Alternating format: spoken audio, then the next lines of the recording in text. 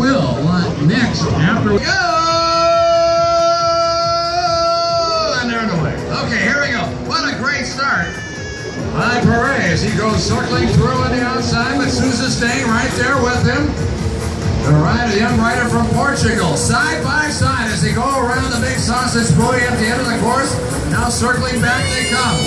Here's Prix, but Sousa's right there with him. Who's going to get the advantage? Sousa gets a good run. And, oh, he hit the buoy. Sousa's excited as he spins out. Now, with him hitting the buoy, that's okay. He didn't dislodge it. He just kissed it. It's okay to kiss and dislodge it. And that's exactly what he did. So, ladies and gentlemen, the student prince from Portugal,